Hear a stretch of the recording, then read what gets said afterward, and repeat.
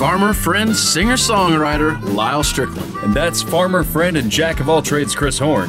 And we're those Taste Bud Guys.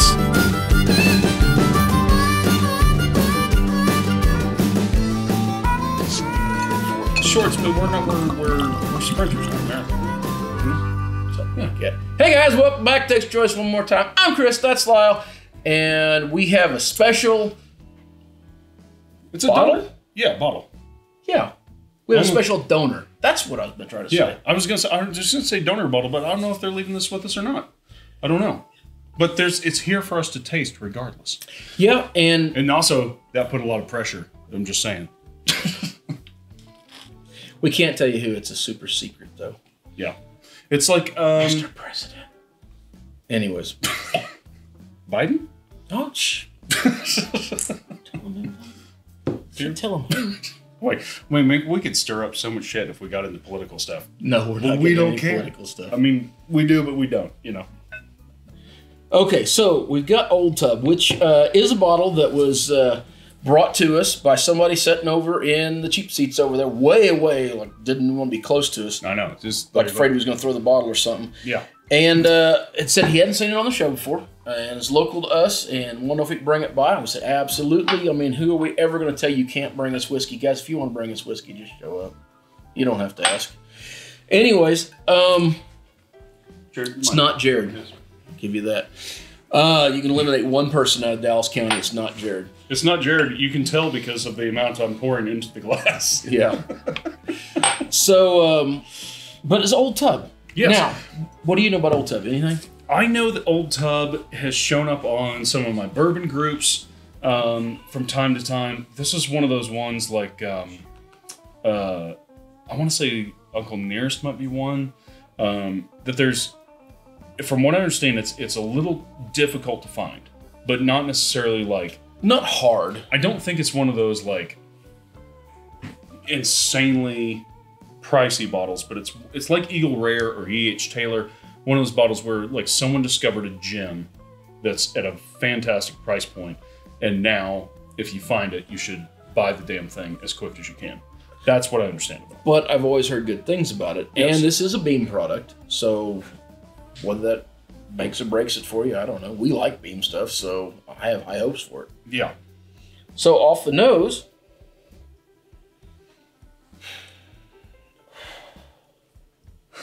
get another drink. We just had some repeal batch. I just had an IPA. Oh, well, that'll do it. So it's a nice light nose. Okay, so yeah, that's where I was heading. It's super light. It's not over promising anything. And for a bottled and bond, there's no alcohol burn. No, there's no boom. At least on the top of it. And I'm gonna try the bottom. I odd enough get almost a honey note off of it, like a little floral, like late fall, early fall kind of autumn flower note off of it. Yeah, and then on boy, you really got to go in there deep to get the alcohol. Well, yeah, but that's where that pepper comes through a little bit, and sort of some maybe new leather.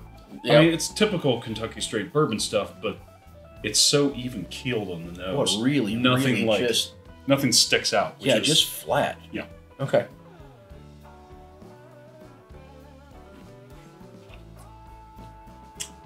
Was tasty. Okay. Here's my initial thing with this. I'm going to change my mind after I take a second sip. It's pretty damn good. I like double oaked whiskeys. I like big, bold, like kick you in the ass flavors. This is a Kentucky straight, and a Kentucky straight's never going to have those flavors, especially a bottled and bond, because they're held to a whole series of standards, right? It has to be aged, 4 years for bottled and bond, I think? 2. No, that's bourbon for 2. I'm pretty sure bottled and bond's 4. I don't know. Somebody look it up and correct If I'm us. wrong, tell me. Probably am fucking wrong. But all that said, this is nice. It's a high note for me, but it's sweet. Okay, so a little bit. You didn't go with that where I thought you was going to go. Now I took a couple sips. What do you think I was going to shit all over it? No. No, I thought you was going to say, I like these big oaky, double oaked whiskeys and this and that, and this hits those notes, and then you didn't. But I actually think it does. I think it hits a lot of really big woody notes. Woody, but not that dark double oaked flavor. It is very woody. It is very, very woody. But you know what I'm talking about, like the Woodford double oaked, or heaven forbid the Balcones stuff, but that big, I just ate half of a sawmill. So Woodford though tends to be nice and polite and smooth, and it's got highfalutin wood flavors. This one is pretty pow. It's rough and raw. Yeah. But kind of like a whiskey should be, though. Yeah, no, I'm 100% behind this one, actually. What was the price point on this? 24? $24? Oh, all day long. All day long. That's $40 whiskey easy. Yeah. No, this stands up. Yeah. So all day long. 100%. So that kind of lines up with the bourbon groups that I've gotten into, where when they see Old Tub, it's not quite to the level of oh my God, we're driving states away to get Buffalo Trace, which is terrible and worthless. Not Buffalo Trace, but driving states away for it. Not worth it. Just throw a twist at. Hey, Jared, do we still have Kentucky Tavern over there? I think we drained that one. I think we did too. Okay. That was a $9 whiskey. I know. That was another one that was punching way above its price range. Yeah. But 24, I think you're right. This is in that $40 range. But that holds true with the folks I know, that when they see it, they pick it up. Because how do you do a bottled and bond and manage to sell it for $24? $24. I don't know. I don't know how you do it. All right, what's the other tasting notes you get on it before we jump off here? I'll tell you what I'm not getting out of it is the big cherry notes. Yeah. And the older leather.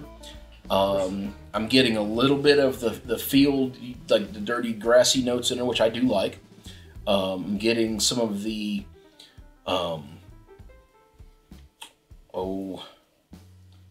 wood still prominent.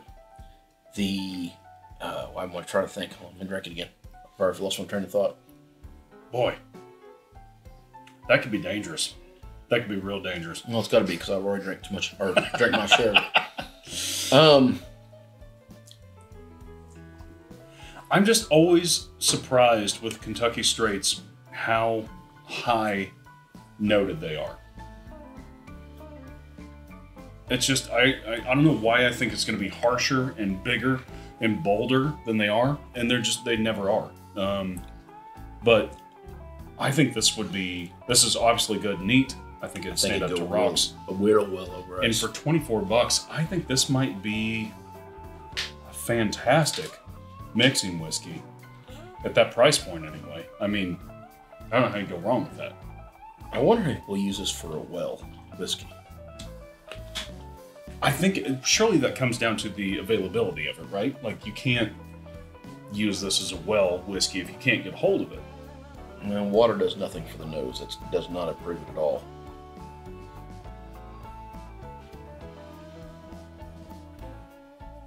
Oh, but man. Yeah, this would be great over rocks. Yeah? Yeah, it'd be really good. Am I missing something by not water backing it? You'll never know. Oh, damn it. All right, well, I might do that here in a second. I might give you a sip of mine after we close out. All right. Guys, if you don't mind, subscribe. If you made it this far, I don't know. I'm sorry. I'm sorry you made it this far. And our lovely friends at Wood Hat. You want to take this one? Well, it's been a couple episodes since we've called them out.